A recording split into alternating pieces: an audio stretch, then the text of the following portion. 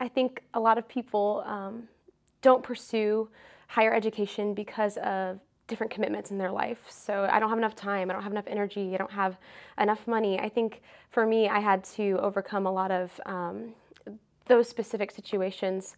But most importantly, I was working a full-time job and trying to do seminary at the same time.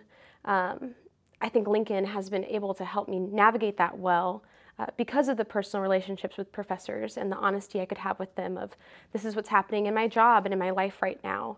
They had a lot of understanding and empathy and compassion.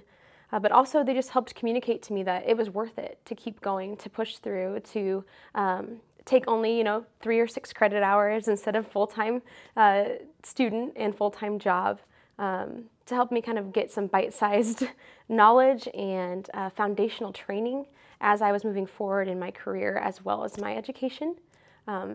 So I think it is still worth it to go to seminary, even if you have concerns about these different things, because they will work alongside you. The organization and the institution will work alongside you to help you achieve your goals there.